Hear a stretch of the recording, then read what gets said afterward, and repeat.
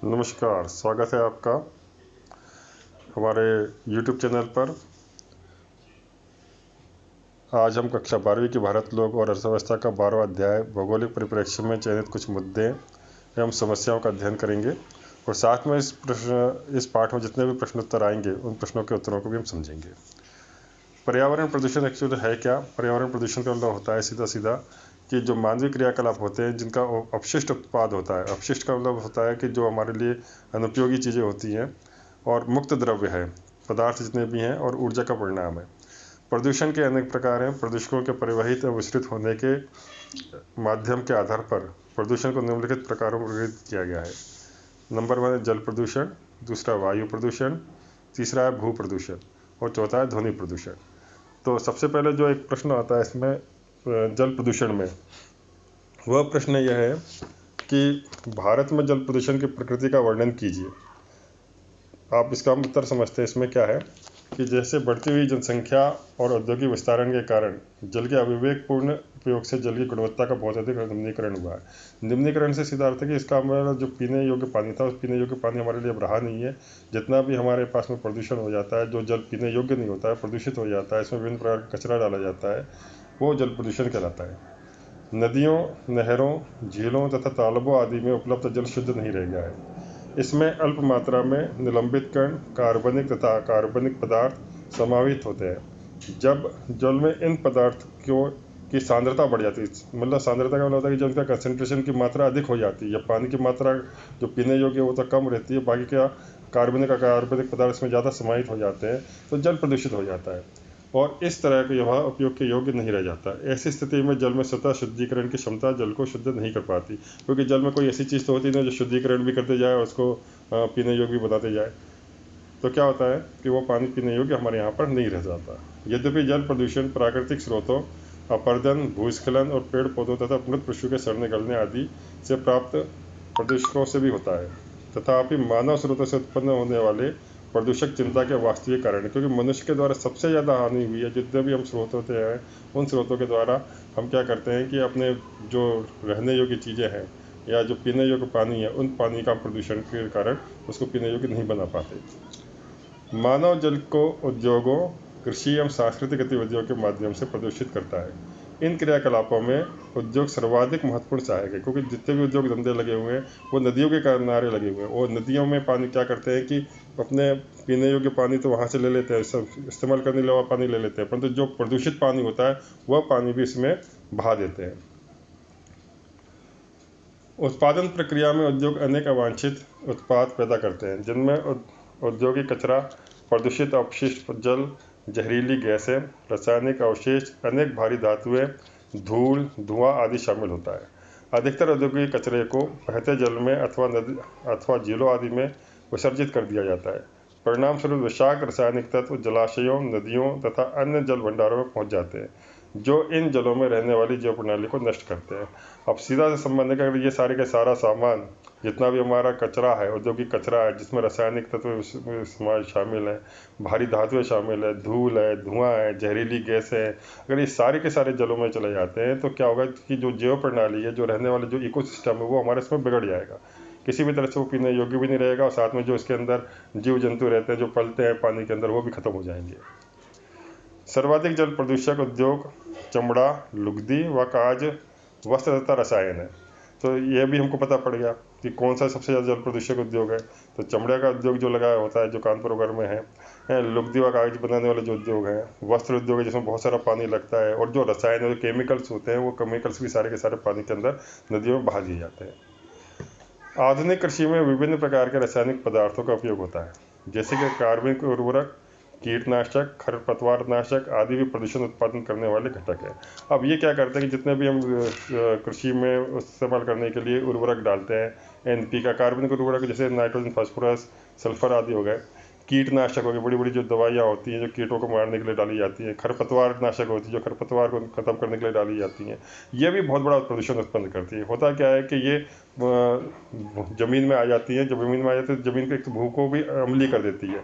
अम्लीय का मतलब इनका पीएच लेवल इनका बढ़ा देती है और जब pH लेवल इनका ख़राब हो जाता है तो क्या करते हैं कि ये पानी जो बारिश का पानी होता है वो बारिश का पानी मिट्टी के में मिलता है और जो खरपतवार डाली जाती है या जो कीटनाशक डाले जाते हैं वो इनके साथ घुल जाते हैं और ये घुल करके सीधे नदियों में प्रवाहित हो जाते हैं या ज़मीन के अंदर चले जाते हैं, जो भूमि जल को भी ख़त्म कर देते हैं, उसको नष्ट कर देते हैं। उर्वरक धरातलीय जल में नाइट्रेट की मात्रा को बढ़ा देते हैं। भारत में तीर्थ यात्राओं, धार्मिक मेले व पर्यटन आदि जैसी सांस्कृतिक गतिविधियां भी जल प्रदूषण का कारण बनती हैं। भारत में धरातलीय जल के लगभग सभी स्रोत संदूषित हो चुके हैं और मानव के उपयोग के योग्य नहीं रह गए हैं। जल प्रदूषण विभिन्न प्रकार के जल जनित बीमारियों का एक प्रमुख स्रोत है। क्वेश्चन ये भी आता है कि जल प्रदूषण से होने वाली कौन कौन सी बीमारियां हैं। अब इनमें कौन सी पहली बीमारी दिख रही है? दस्त या डायरिया। जो पेट में पेचिस पड़ जाती है, अमीबोसाइटिस हो जाता है और पेट को खराब कर देती है। आंतों की कृमि हो जाते हैं।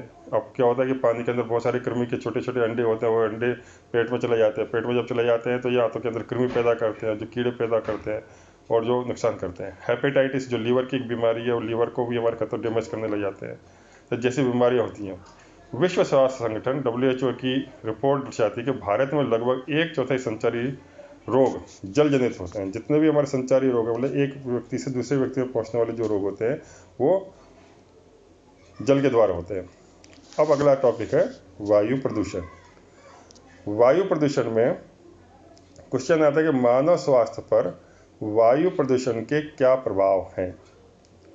अब इस क्वेश्चन को भी हम इसमें डिस्कस करेंगे। तो वायु प्रदूषण को धूल, धुआं, गैसें, कुहासा, दुर्गंध और वाष्प जैसे संदूषकों की वायु में अभिवृद्धि व उस अवधि के रूप में लिया जाता है जो मनुष्यों, जंतुओं और संपत्ति के लिए हानिकारक होते हैं। ऊर्जा के स्रोत के रूप में विभिन्न प्रकार के ईंधनों के रूप प्रयोग में वृद्धि के साथ पर्यावरण में विषाक्त धुएं वाली गैसों के उत्सर्जन के परिणाम स्वरूप वायु प्रदूषित होती है। जीवाश्म ईंधन का दहन, जीवाश्म ईंधन वाला जो कोयला है, पेट्रोलियम, उसके द्वारा होने वाला दहन, खनन जो हम खुदाई करते हैं, और उद्योग। सबसे बड़ा कारण उद्योग धंधे ही हैं। उद्योगों से निकलने वाली जो वायु है, जो धुआं है, जो जहरीली गैसें हैं, वो वायु को पूरी तरह से प्रदूषित कर देती है। ये प्रक्रियाएं वायु में सल्फर एवं नाइट्रोजन के oxide, hydrocarbon, carbon dioxide, carbon monoxide, सीसा मतलब लेड तथा एस्बेस्टॉस को निर्मुक्त करते हैं। तो ये इतने ज़्यादा जहरीली गैसें होती हैं जो मनुष्य के पूरी तरह से स्वास्थ्य को खराब करती हैं। सबसे पहला जो स्वास्थ्य जो वायु प्रदूषण कारण होता है वो श्वसन तंत्र होता है। श्वसन तंत्र जिससे हम सांस लेते हैं, क्योंकि सारा धुआं जितने भी, क्योंकि हम ऑक्सीजन लेते हैं, ऑक्सीजन के साथ में ये सारी गैसें भी हमारे फेफड़ों में जाती हैं और फेफड़ों में जाती है तो श्वसन तंत्र को नुकसान करती हैं। तंत्रिका तंत्री, ठीक है, जो हमारे न्यूरोलॉजिकल है उसको, न्यूरोलॉजी को भी ख़त्म करती है, नर्वस सिस्टम को भी ख़राब करती है। रक्त संचार तंत्र संबंधी विभिन्न बीमारियाँ होती हैं। नगरों के ऊपर कोहरा, जिसे शहरी धूम्र कोहरा कहा जाता है, वस्तुतः वायुमंडलीय प्रदूषण के कारण होता है। यह मानव स्वास्थ्य के लिए अत्यंत घातक सिद्ध होता है। वायु प्रदूषण के कारण अम्ल वर्षा भी हो सकती है। अब अम्ल वर्षा को हम समझ लेते हैं। होता क्या है कि अम्ल वर्षा में कि जो वायु में घुली हुई सल्फर डाइऑक्साइड है, नाइट्रोजन डाइऑक्साइड है या अन्य गैसें हैं, ये गैसें जब बारिश होती है तो बारिश के साथ में क्या होती है, घुल जाती हैं। जब ये घुल जाती हैं तो क्या होता है, इससे कई तरह के अम्ल बनाती है, जैसे कार्बोनिक अम्ल हो गया, सल्फ्यूरिक अम्ल हो गया, नाइट्रिक अम्ल हो गया, नाइट्रोजन के अम्ल हो गए। तो ये अम्ल क्या करते हैं, जब बारिश के साथ में ज़मीन पर गिरते हैं तो ये ज़मीन को भी अम्लीय बना देते हैं, साथ में जिस पानी के ऊपर गिरते हैं उस पानी को भी अम्लीय बना देते हैं। ठीक है, जो बहुत ही घातक सिद्ध होता है। नगरीय पर्यावरण का वर्षा जल विश्लेषण इंगित करता है कि गर्मियों के पश्चात पहली बरसात में pH का स्तर उत्तरवर्ती बरसातों के सदैव कम होता है। अब जो गर्मियों में एक्चुअली क्या होता है कि जब धुआं ज़्यादा इकट्ठा हो जाता है, धुआं होने के बाद जब बारिश होती है तो बारिश में जब ये अम्लीय वर्षा होती है तो अम्लीय वर्षा से क्या होता है कि जो pH है, तो pH लेवल कम हो जाता है। pH लेवल होता क्या है कि जो एक पोटेंस होता है, ये इससे आप पता करते हैं कि ये अम्लीय है, उदासीन है या क्षारीय है। तो अम्ल का जो pH होता है वो 0 से लेकर के 7 पॉइंट से नीचे होता है, 6.99 तक होता है, और 7 जो होता है वो उदासीन कहलाता है, और 7 से ऊपर वाली सारी जो pH लेवल होता है वो सारा का सारा क्षारीय कहलाता है। और अम्लीय वर्षा का मतलब होता है कि 0 से 1, 2, 3 तक ये अपने होते हैं, अम्लीय वर्षा होती है। अब आता है हमारे इसमें ध्वनि प्रदूषण। ध्वनि प्रदूषण का मतलब होता है कि ऐसी ध्वनियाँ जो अवांछित ध्वनियाँ होती हैं, जो शोर उत्पन्न करती हैं, जो हमारे 20, क्योंकि एक्चुअल जो हमारे सुनने की जो क्षमता होती है 20 हर्ट्ज से लेकर के 20,000 हर्ट्ज तक की होती है। अब इससे ऊपर की ध्वनि या इससे कम की ध्वनि जो होती है ध्वनि प्रदूषण के अंतर्गत आती है। तो विभिन्न स्रोतों से उत्पन्न ध्वनि का मानव की सहनीय सीमा से अधिक और असहज होना ही ध्वनि प्रदूषण है। तो जो भी ध्वनि आती है, मानव की जो सहनीय क्षमता होती है, हमारी सहन करने की जो शक्ति होती है, अगर उससे अधिक होती है या असहज हो जाते हैं उससे, तो वो ध्वनि प्रदूषण कहलाता है। विभिन्न प्रकार के प्रौद्योगिक अन्वेषणों के चलते हाल ही के वर्षों से यह एक गंभीर समस्या बनकर उभरा है। ध्वनि प्रदूषण के प्रमुख स्रोत विविध उद्योग, मशीनीकृत निर्माण तथा तोड़फोड़ कार्य, तीव्र चालित मोटर वाहन और वायुयान इत्यादि हैं। इसमें सायरन, लाउडस्पीकर, फेरी वाले तथा सामुदायिक गतिविधियों से जुड़े विभिन्न उत्सव संबंधी कार्यों से होने वाली आवधिक किंतु प्रदूषण करने वाले शोर को भी जोड़ा जा सकता है। सुस्थिर शोर के स्तर को डेसिबल के संदर्भ में ध्वनि स्तर के द्वारा मापा जाता है। ध्वनि प्रदूषण के सभी स्रोतों में से यातायात द्वारा पैदा किया गया शोर सबसे बड़ा क्लेश है। आज हम जब भी जाते हैं, दिल्ली में अगर देख लिया जाए तो अगर जहाँ पे जाम लगा होता है वहाँ पे गाड़ियाँ पों पों की उसकी आवाज़ें निकलती रहती हैं, तो वह प्रदूषण का कारण है, ध्वनि प्रदूषण करती है।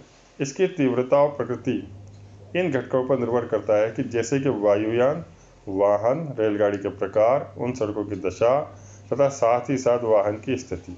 ऑटोमोबाइल के संदर्भ में जैसे कारकों पर निर्भर करती है। समुद्री यातायात में शोर की तीव्रता माल को चढ़ाने और उतारने का निपटान करने वाले पत्तन तक अधिक सीमित रहती है।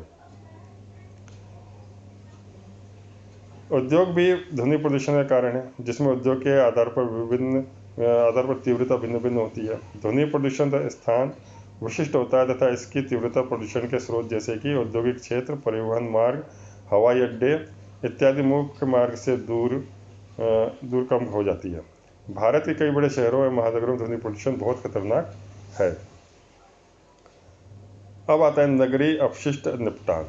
नगरीय अपशिष्ट निपटान एक सबसे बड़ी समस्या होगी, क्योंकि हमारे जो कचरा निकलता है, हमारे घरों से जो कचरा निकलने वाला कचरा है, उद्योग धंधों से निकलने वाला कचरा है, और उस कचरे को कहाँ निपटाया जाए, कैसे निपटाया, क्योंकि ज़मीन तो है नहीं, जगह है ही नहीं है निपटाने के लिए।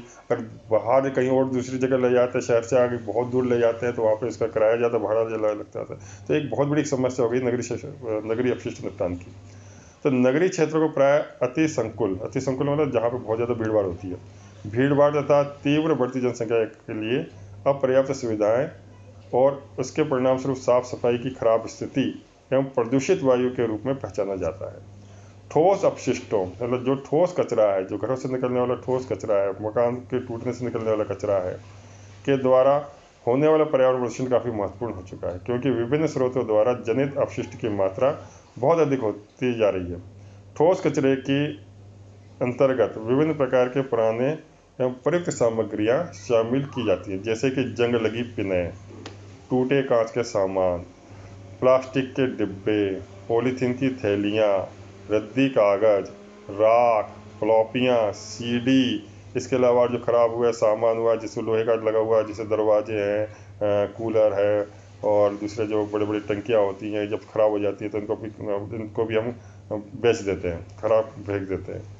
तो इस त्यागे गए सामान को कूड़ा करकट, रद्दी, गंदगी एवं कबाड़ आदि कहते हैं, जिनका 2 स्रोतों से निपटान होता है, एक तो घरेलू प्रतिष्ठानों से और व्यावसायिक प्रतिष्ठानों से। घरेलू कचरे को या तो सार्वजनिक भूमि पर या निजी ठेकेदारों के स्थलों पर डाला जाता है, जबकि औद्योगिक व्यावसायिक इकाइयों के कचरे का संग्रहण एवं निपटान जन सुविधाओं के द्वारा निचली सतह की सार्वजनिक जमीन पर निस्तारित किया जाता है। कारखानों, विद्युत गृहों तथा भवन निर्माण या विध्वंसक से भारी मात्रा में निकली राख या मलबे के परिणाम स्वरूप गंभीर समस्या पैदा हो गई है। ठोस अपशिष्ट से अप्रिय बदबू मक्खियों एवं कृतकों मतलब जो जैसे चूहे हो गए, चूहे के अलावा कॉकरोच हो गए, ये कृतक कहलाते हैं, से स्वास्थ्य संबंधी जोखिम पैदा हो जाते हैं। जैसे टाइफाइड। ये क्या करते हैं कि ये मक्खियाँ हैं, कृंतक जितने भी हैं, ये अपने ऊपर ये वायरस या बैक्टीरिया को चिपका करके लेके आते हैं और एक स्थान से दूसरे स्थान पर पहुंच जाते हैं। जहाँ खाने का सामान रखा होता है वहाँ पर ये अब जा करके उस पर खाना पीना खाते हैं और अपने जो बैक्टीरिया वगैरह को वहाँ पर छोड़ देते हैं, जिस कारण से टाइफाइड, जिसको बोलते हैं मियादी बुखार बोलते हैं, गलघोटू, डिप्थीरिया है, दस्त है, हैजा है, जिसको कॉलरा भी कहा जाता है इंग्लिश में, ये सारी समस्या पैदा हो जाती है। इसके साथ ही ये कूड़ा कचरा अक्सर क्लेश पैदा करते हैं। जब कभी भी इनका लापरवाही से निपटान किया जाता है तो ये हवा से फैलने एवं बरसाती पानी से छतरने के कारण परेशानी का कारण बन जाता है, क्योंकि ये जितना भी कूड़ा कचरा हम बाहर डालते हैं, जब बारिश आती है, बारिश से या हवा आती है, तो एक स्थान से दूसरे स्थान में उड़ करके चले जाते हैं और ये बहुत बड़ी समस्या पैदा कर देते हैं। नगरीय क्षेत्रों के आसपास औद्योगिक इकाइयों के संकेंद्रण से भी औद्योगिक अपशिष्टों में वृद्धि होती है। औद्योगिक कचरे को नदियों में डालने से जल प्रदूषण की समस्या होती है। अब मान लो औद्योगिक कचरा है, औद्योगिक कचरा निकला हमारे उद्योगों से और उसको हमने नदियों में डाल दिया तो जल प्रदूषण बढ़ेगा। नगर आधारित उद्योगों तथा अनुपचारित वाहित मल के कारण नदियों के प्रदूषण से अनुप्रवाह में स्वास्थ्य संबंधी गंभीर समस्याएं पैदा होती हैं, क्योंकि नगर से जो आधारित जितने भी उद्योग हैं और अनुपचारित वाहित मल है, जो फैक्ट्रियों से या जो घरों से निकलने वाला जो वाहित मल है, अगर वो नदियों में चला जाता है जो अनुपचारित है, तो वो भी हमारे लिए क्या करता है, एक बड़ी समस्या पैदा करता है। भारत में नगरीय अपशिष्ट निपटान एक गंभीर समस्या है। मुंबई, कोलकाता, चेन्नई और बेंगलुरु आदि महानगरों में ठोस अपशिष्ट के 90% को एकत्रित करके उसका निपटान किया जाता है। जैसे देश के अन्य अधिकांश शहरों में अपशिष्ट का 30% से 50% कचरा बिना एकत्र किए छोड़ दिया जाता है, जो गलियों में, घरों के पीछे, खुली जगहों पर तथा पड़ती जमीनों पर इकट्ठा हो जाता है, जिसके कारण स्वास्थ्य संबंधी गंभीर जोखिम पैदा हो जाते हैं। इन अपशिष्टों को संसाधन के रूप में उपचारित कर इनका ऊर्जा पैदा करने व कंपोस्ट बनाने में इस्तेमाल किया जाना चाहिए। अब इसका अगर हम निपटान सही ढंग से करते हैं तो इनका भी उपयोग कर सकते हैं, अपशिष्टों का उपयोग भी कर सकते हैं, जो एनर्जी बना के पैदा करने के लिए या कंपोस्ट या खाद बनाने के लिए भी इसका इस्तेमाल हम किया जा सकता है। तो अनुपचारित अपशिष्ट धीरे धीरे सड़ते हैं और वातावरण में विषाक्त गैसें छोड़ते हैं, जिनमें मीथेन गैस भी शामिल है। अब आता है ग्रामीण शहरी प्रवास। ग्रामीण शहरी प्रवास मतलब गांव से शहर में जो लोग जाते हैं उनके इस कारण क्या समस्याएं पैदा होती हैं, इसके बारे में हम समझेंगे। तो इसको हम सीधे सीधे समझ लेते हैं कि ग्रामीण क्षेत्रों से शहरों की ओर जनसंख्या प्रवाह का कारण कई घटकों से प्रभावित होता है। जैसे शहरी क्षेत्रों को ग्रामीण मजदूरों की अधिक मांग ग्रामीण क्षेत्रों के काम के लिए के निम्न अवसर आदि देती है। अब केस स्टडी इसकी पढ़ते हैं इसमें कि प्रवास की प्रक्रिया को केस स्टडी में एक कहानी द्वारा समझाया गया है। कहानी में रमेश नाम के वेल्डर के जीवन में परिवर्तन आया है। विकासशील देशों में रमेश जैसे गरीब अर्धशिक्षित कौशल रहित श्रमिक ग्रामीण क्षेत्रों से काम की तलाश में कम मजदूरी पर भी शहरों में चले जाते हैं। वे अपने परिवार को गांव में ही छोड़ जाते हैं। अलगाव के होते हुए भी रोजगार के लिए लोग शहर में चले जाते हैं। अब केस स्टडी अगर भी देखते हैं तो में क्या है कि ग्रामीण गरीब लोगों की मजदूरी को दर्शाया गया है। कुछ लोग एजेंटों द्वारा या ठेकों द्वारा ठगे जाते हैं तथा यात्राओं के द्वारा पुलिस आदि द्वारा सताए जाते हैं। केस स्टडी 3 में बताया गया है कि प्रवास के सामाजिक ढांचे में कितना परिवर्तन हो जाता है। परिवार बिखर जाते हैं। हरिनारायण जैसे प्रवासी शुरू से ही अस्थायी जीवन व्यतीत करते हैं। लंबे समय के बाद वे स्थायी जीवन शहर में व्यतीत करते हैं। भारत में ग्रामीण शहरी प्रवास बहुत अधिक है, लेकिन शहरों का ग्रामीण प्रवास वास्तव में देखा जाए तो बहुत कम है। तो ये केस अध्ययन में था, इसको पढ़ने से समझ में आ जाएगा ये। अब हम देखते हैं गंदी बस्तियों की समस्याएं। तो वास्तव में गंदी बस्तियां जो है वो किस कारण से बनती है, वो आप सभी लोग जानते हैं कि किस तरह से गांव के लोग अपने कम मजदूरी के लिए आ जाते हैं। जब आ जाते हैं तो यहाँ पर रहने के लिए व्यवस्था नहीं होती, सुविधाएं नहीं होती, तो ये पटरियों के किनारे या जहाँ को जगह मिलती है सरकारी ज़मीन पर या वहाँ पर ही अपना मकान बना के रहने लग जाते हैं। इसमें एक दिया हुआ कि धारावी एशिया की विशालतम गंदी बस्ती है, मतलब जो मुंबई में है धारावी, और सबसे विशालतम है। यहाँ पर सिर्फ लोग ही लोग रहते हैं और गंदगी जितनी हो सकती है वो गंदगी यहाँ पर की जाती है। भारत में अब इसमें भी क्वेश्चन बनते हैं कि गंदी बस्तियों की क्या क्या समस्याएं हैं। क्वेश्चन बनता है कि भारत में गंदी बस्तियों की समस्याओं का वर्णन कीजिए। अब इसको हम यहाँ से देखते हैं आगे से, बीच में जहाँ पर ये दूसरे छोर पर लिखा हुआ है कि पहले तो चलो यहाँ देख लेते हैं कि इससे ऐसा लगता है कि नगरीय केंद्र ग्रामीण क्षेत्रों के विपरीत अभेदीकृत एवं एकरूप इकाइयाँ हैं। इसके विपरीत भारत में नगरीय केंद्र सामाजिक, आर्थिक, राजनीतिक, सांस्कृतिक एवं विकास के अन्य संकेतकों के किसी अन्य क्षेत्र की अपेक्षा कहीं अधिक विविधतापूर्ण है। सबसे भी ऊपर फार्म हाउस तथा उच्च आय वर्ग की बस्तियां हैं, जिनमें चौड़ी सड़कें हैं, स्ट्रीट लाइटें हैं, जल एवं स्वच्छता सुविधाएं हैं, पार्क है, उपवन है तथा सुविकसित हरी पट्टियां हैं, खेल के लिए मैदान है, व्यक्ति सुरक्षा के लिए प्रावधान है वहाँ पर, तथा व्यक्तिगता के अधिकार के रूप में सुविकसित नगरीय अवसंरचना है। तो ये तो हमारे यहाँ पर इस तरह के क्षेत्र हैं जहाँ पर संपन्न लोग रहते हैं और सारी सुविधाएं उनको प्राप्त होती है। दूसरी छोर पर जहाँ पर झुग्गी बस्तियाँ हैं, अब इन झुग्गी बस्तियाँ मलिन बस्तियों में झोपड़पट्टी तथा पटरियों के किनारे बने ढांचे खड़े हैं। इनमें वे लोग रहते हैं जिनमें ग्रामीण क्षेत्रों में नगरीय क्षेत्रों में आजीविका की खोज में प्रवासित होने के लिए विवश होना पड़ा, या वे ऊंचे किराए और ज़मीन की महंगी कीमत के कारण पर अच्छे आवासों में नहीं रह पाते हैं। वे लोग पर्यावरण की दृष्टि से बेमेल और निम्नीकृत क्षेत्रों पर कब्जा कर लेते हैं। गंदी बस्तियां न्यूनतम वांछित आवासीय क्षेत्र होते हैं। तो गंदी बस्तियां क्या है? जहाँ पर न्यूनतम वांछित आवासीय क्षेत्र, जो अवांछित है, न्यूनतम वांछित मतलब जहाँ पे बिल्कुल इसकी जरूरत भी नहीं है, वहाँ पर ये लोग अपने बस जाते हैं। जहाँ जीर्ण शीर्ण मकान होते हैं, स्वास्थ्य की निम्न सुविधाएं होती हैं, खुली हवा का अभाव तथा पेयजल भी नहीं मिलता उनको, पीने के लिए पानी भी नहीं मिलता है, प्रकाश की भी सुविधा नहीं होती, स्ट्रीट लाइट्स भी नहीं होती, उनके घरों में भी लाइट्स नहीं होती है, तथा शौच की सुविधा, सबसे बड़ी समस्या तो शौच की समस्या होती है, क्योंकि ये छोटी सी झुग्गी बना कर रहते हैं, वहाँ पर शौच के लिए सुविधा होती नहीं है। जैसे आधारभूत आवश्यक चीज़ों से अभाव पाया जाता है। यह क्षेत्र बहुत ही भीड़ भाड़, पतली सकरी गलियों तथा आग जैसे गंभीर खतरों के जोखिम से युक्त होते हैं। इसके अतिरिक्त गंदी बस्तियों की अधिकांश जनसंख्या नगरीय अर्थव्यवस्था के असंगठित क्षेत्र में कम वेतन और अधिक जोखिम भरा कार्य करते हैं। परिणाम स्वरूप ये लोग अल्प पोषित होते हैं और इन्हें विभिन्न रोगों और बीमारियों की संभावनाएं बनी रहती है। ये लोग अपने बच्चों के लिए उचित शिक्षा का खर्च भी वहन नहीं कर पाते, क्योंकि अब जब आमदनी कम होगी तो इनका गुजारा भी नहीं हो पाता। जब गुजारा नहीं हो पाता कैसे करेंगे? तो ये इसके काम को ये अच्छे से नहीं कर पाते। साथ में जब ज़्यादा गरीब हो जाती है तो ये फिर गरीब जहाँ पे गरीबी होती है तो वहाँ पे क्या होता है, नशीली दवाओं का सेवन करने लग जाते हैं, शराब पीने लग जाते हैं, अपराधी यहाँ पे बढ़ जाते हैं, अपराध सबसे ज़्यादा यहीं पे होते हैं, गुंडागिर्दी करते हैं ये लोग, पलायन हो जाता है इनका एक स्थान से दूसरे स्थान की ओर, उदासीनता छाई होती है, बीमारियों से जकड़े हुए होते हैं और अंततः सामाजिक बहिष्कार के प्रति उन्मुख करती है।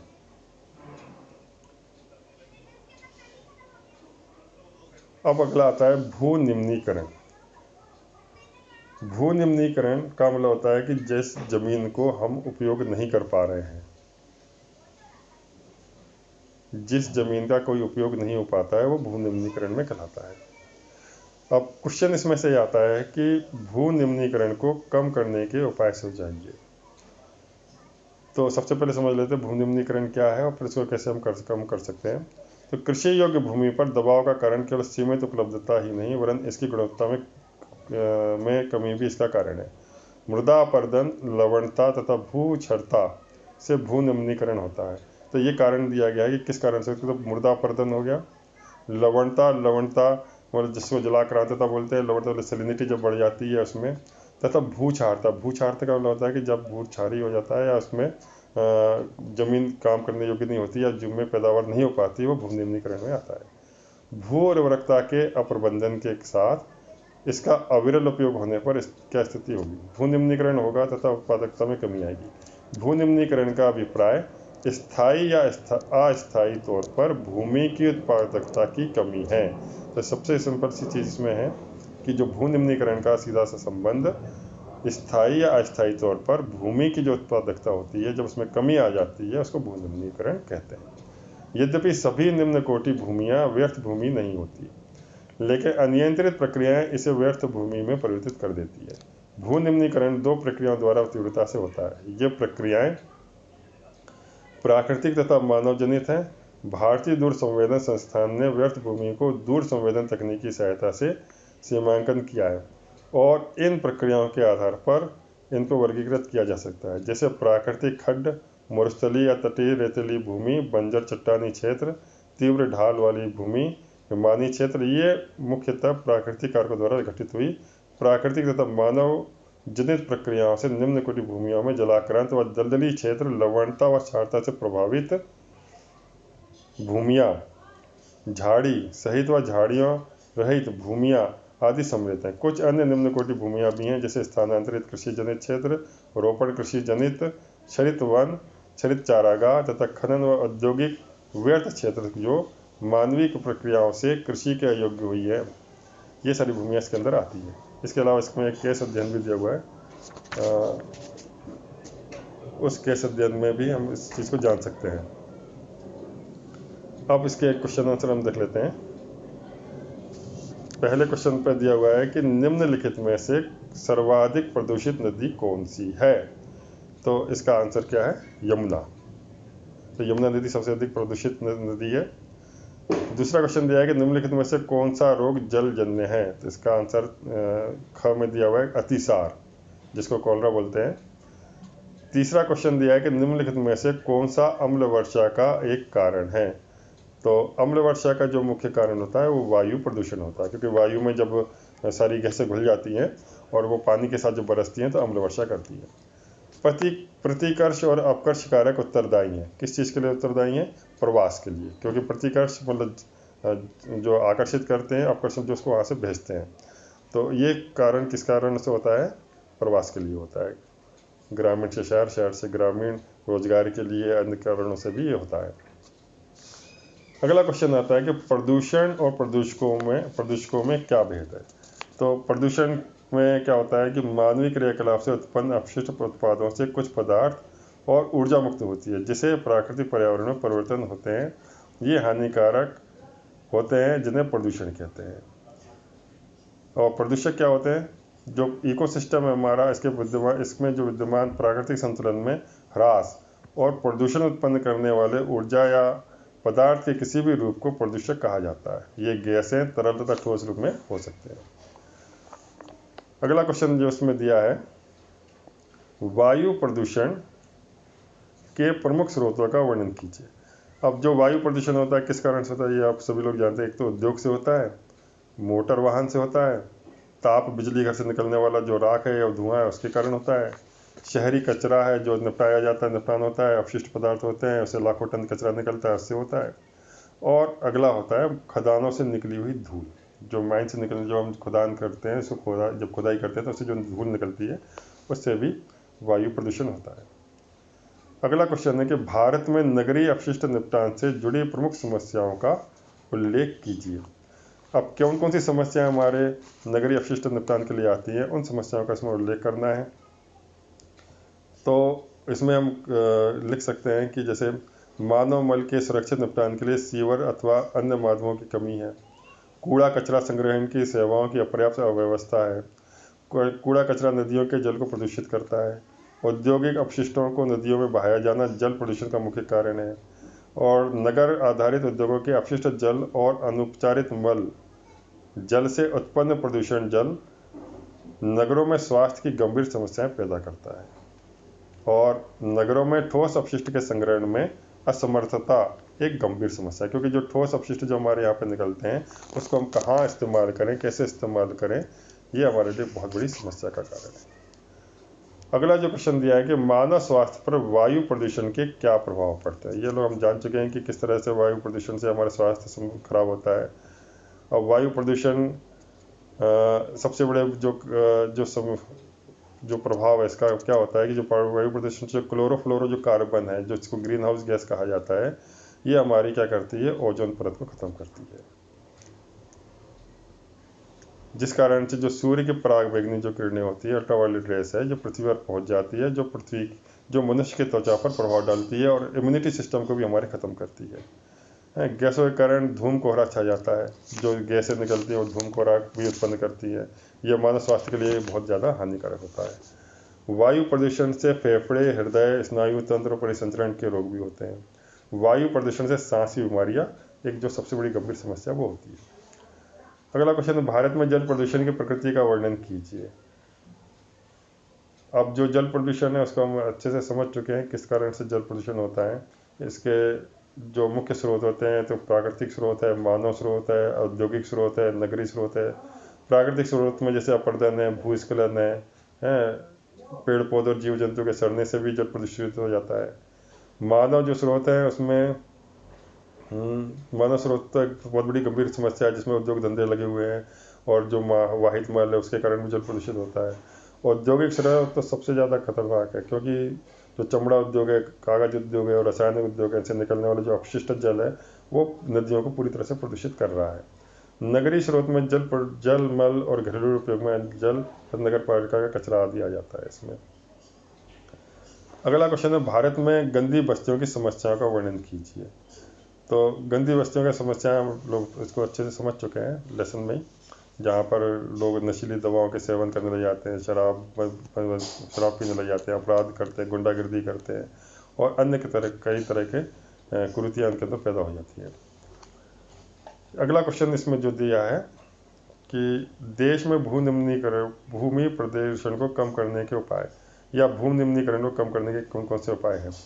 तो हमें क्या करना चाहिए इसके लिए? किसानों को रासायनिक पदार्थों का उचित प्रयोग करने के लिए प्रशिक्षण देना चाहिए। डीडीटी आदि के प्रयोग पर पूर्ण प्रतिबंध लगा देना चाहिए, क्योंकि जितने भी हमारे रसायन है वो सारे के सारे भूमि का प्रदूषण करते हैं। हमें ऑर्गेनिक चीज़ों का ज़्यादा इस्तेमाल करना चाहिए, ऑर्गेनिक खादों का इस्तेमाल करना चाहिए, ना कि एनपीके का इस्तेमाल करना चाहिए। खरपतवार के लिए भी आजकल जो जितने भी हमारे आयुर्वेदिक औषधियाँ आ रही हैं उन औषधियों का भी इस्तेमाल हम कर सकते हैं। साथ में जो सड़ी गली सब्जियां हैं, फल हैं, पशुओं के मलमूत्र हैं, इनका उचित प्रौद्योगिक द्वारा बहुमूल्य खाद में प्रवृत्त किया जाना चाहिए। इसके कंपोस्ट हम बना सकते हैं। मलिन बस्तियों के लोगों को सुलभ शौचालय की सुविधा देकर भूमि प्रदूषण को कम किया जा सकता है। प्लास्टिक के बने पदार्थ को जल के प्रवाह में न जाने दिया जाए। ठीक है, तो ये सारा काम इसको करके हम भूमि प्रदूषण को रोक सकते हैं।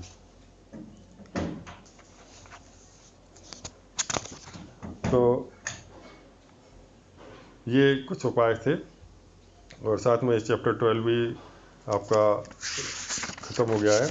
आप इसको अच्छे से समझ चुके होंगे और नहीं समझे होंगे तो एक बार इसको फिर दोबारा से इसको सुन लें और पढ़ लें, देख लें, आपको अच्छे से समझ में आ जाएगा। ये मुख्यतः कक्षा 12वीं के छात्रों के लिए है जो कक्षा 12वीं के छात्र पढ़ रहे हैं और साथ में बोर्ड का एग्ज़ाम देने वाले हैं। उन बोर्ड के एग्ज़ाम के लिए एक बहुत ही आसान तरीके से 30-32 मिनट का आपका ये वीडियो है। इस वीडियो को ज़रूर देखें। धन्यवाद। Thank you very much.